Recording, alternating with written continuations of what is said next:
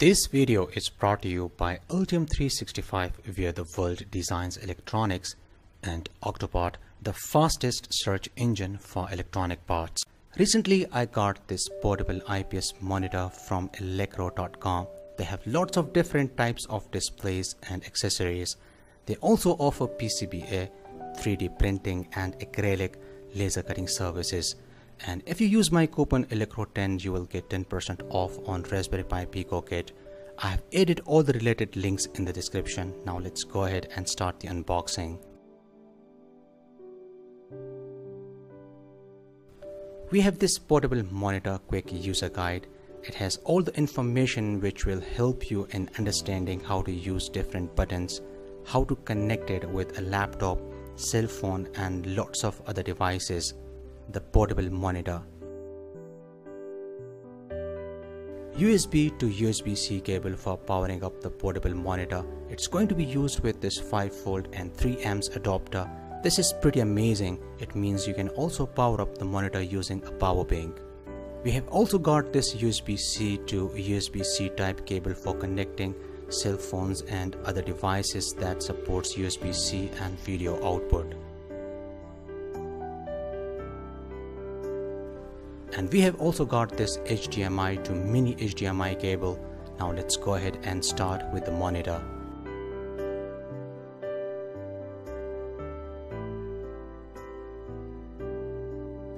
This is 15.6 inches Ultra-thin IPS Portable Monitor with a full HD 1920x1080 resolution display. It supports wide compatibility with laptops, PCs, phones, PS3, PS4, Xbox, Android box, etc. Its material is CNC aluminum alloy. The screen size is 15.6 inches. The panel type is IPS. The aspect ratio is 16:9 and 4:3, which are switchable. Resolution is 1920x1080. Visual angle is 170 degrees. Refresh rate is 60 Hz. For more specs, read my article available on electronicclinic.com. I will provide a link in the description. I really liked its magnetic casing, which not only protects the screen but also acts as a stand. We have got buttons and ports on the right and left sides of the monitor. This tiny button is the power or return button. Long press this button to turn on or turn off the display, and short press to return to the main screen. This dial wheel plus button is used to open the OSD menu. It controls the menu and confirms the selection. This is 3.5 mm audio jack. You can connect a headphone or external speakers. By the way, it has dual stereo speaker. On the left side, this is the USB Type-C power supply interface. It supports external power supply and reverse charging. It's compatible with PD 2.0 power supply protocol. It supports a wide range of input voltages from 5 volts to 20 volts. This is a full-featured USB Type-C interface for power supply, audio and video signal transmission, touchscreen signal transmission, and a reversible insertion capability. This is the Mini HD TV interface for audio and video signal transmission. I think I have shared enough information with you guys. Now it's time to start the practical demonstration and use all the interfaces and functions. So without any further delay, let's get started.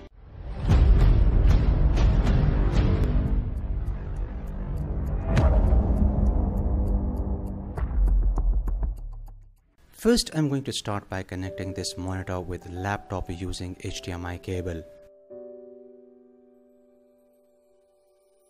If you're planning on using this portable monitor with your PC or laptop, then there is no need for the external power supply. You can use your PC or laptop to power up this portable monitor. Now long press this tiny button to turn on the display. Press F4 on the keyboard to select among duplicate, extend or the second screen only.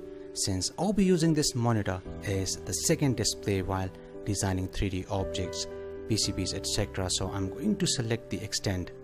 This way I can open data sheets and designs on this portable display.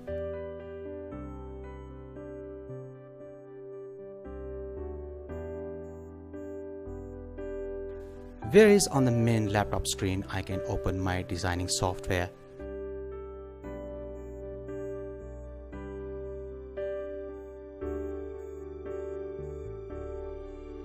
I can also play a movie or song, and obviously I can also play games.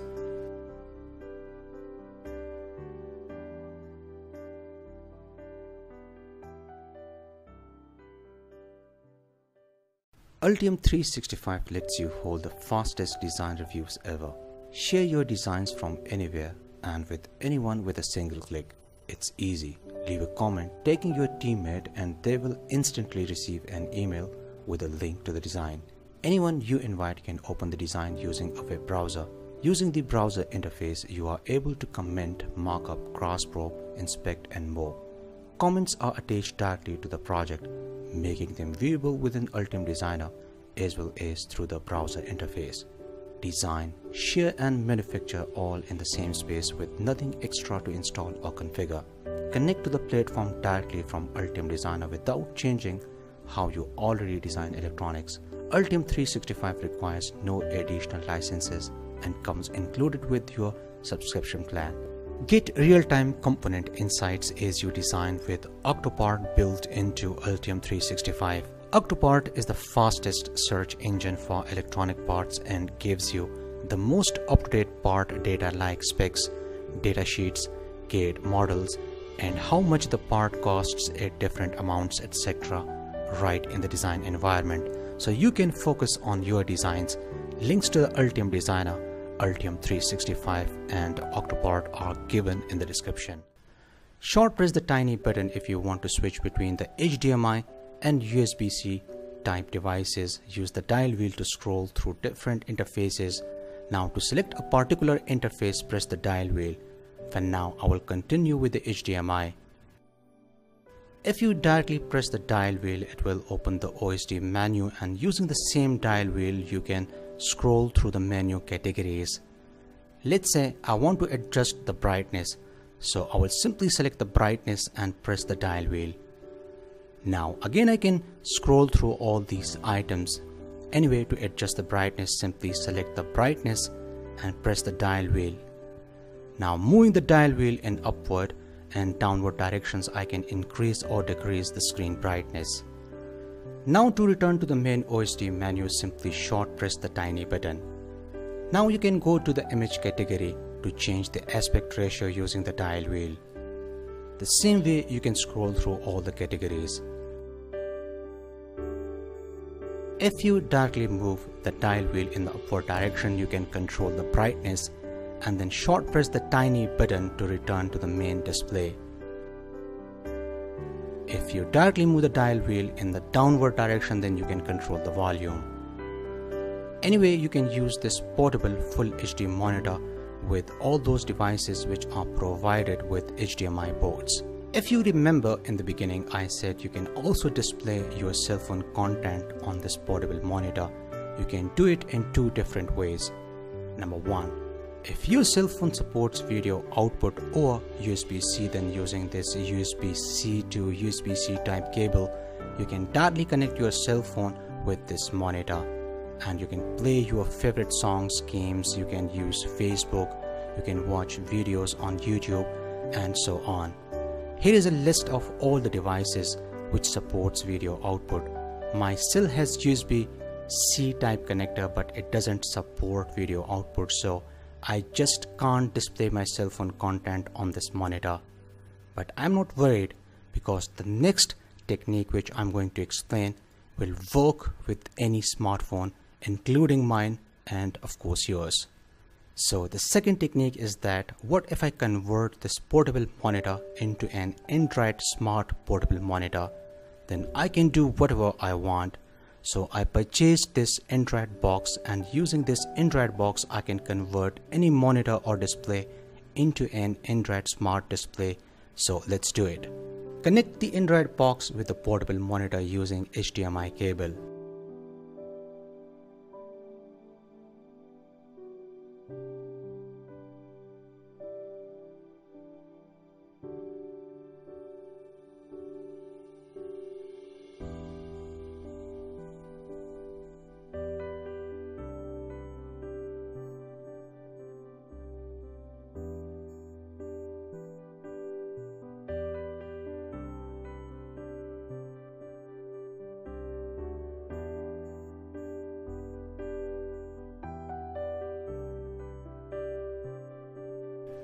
The Android box has successfully connected with the monitor. The Android box is connected with my cell phone hotspot, so I can download different apps, I can play games, I can use Facebook, I can send emails. Now it works as a smartphone. The best thing is I can also connect a mouse and a keyboard with the Android box. So this way I can do things faster than I could do on my cell phone. I also have a Netflix package, so I can watch my favorite movies, I can listen to my favorite songs, etc.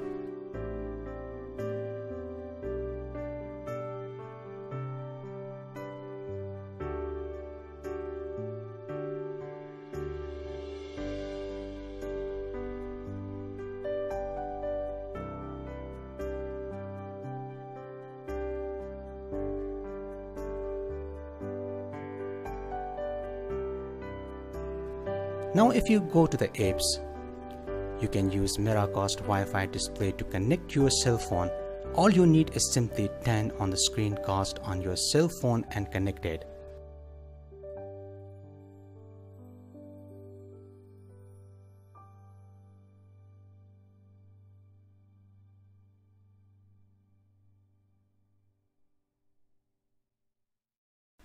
Now you can see my cell phone content on the monitor. This is simply amazing.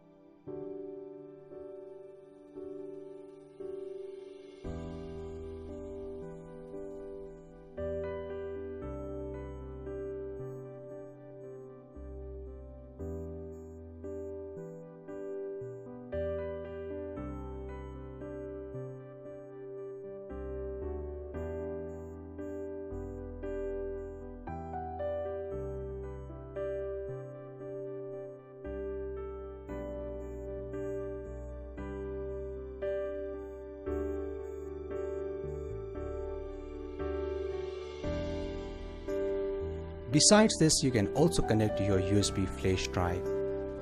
You can also use this portable monitor with PS3, PS4 and Xbox to play your favorite games. So that's all for now. Support me on Patreon for more videos. I hope you liked today's episode. Like and share this video with your friends. See you in next episode and thanks for watching.